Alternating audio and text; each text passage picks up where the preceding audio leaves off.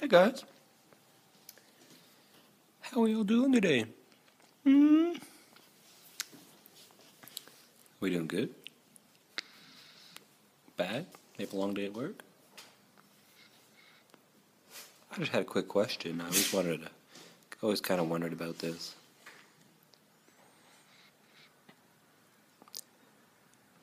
Has anybody been pulled over while smoking their pipe? The reason I ask is because if a cop pulls you over and you're smoking a cigarette, they'll usually ask you to put it out because they're afraid you're going to take it and zap them in the neck. What would they do if they pulled you over, you're smoking a pipe? Would they ask you to set it down, put it out, dump it out? Or would they recognize the class and just let you keep smoking your pipe? If you guys have an answer for me, just let me know.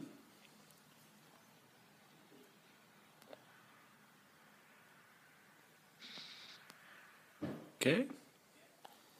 Well, guys, I'm trying out my champagne tobacco.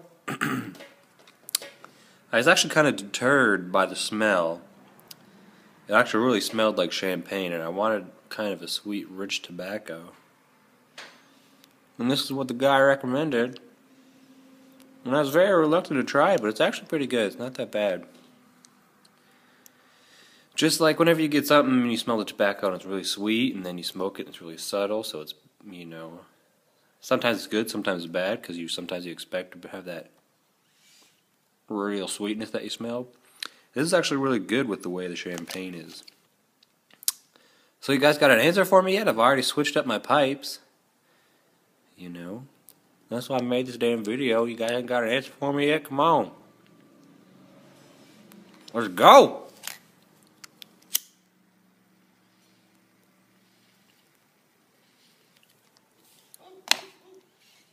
I'll make another video segment, and I've already got another pipe, and you guys don't have an answer for me yet? I'm not going to make any more videos. I'm just kidding. But really, guys, tell me what you think. How about now? You got an answer for me now? I've already switched my pipes, damn it. How long are you guys going to take? I need an answer!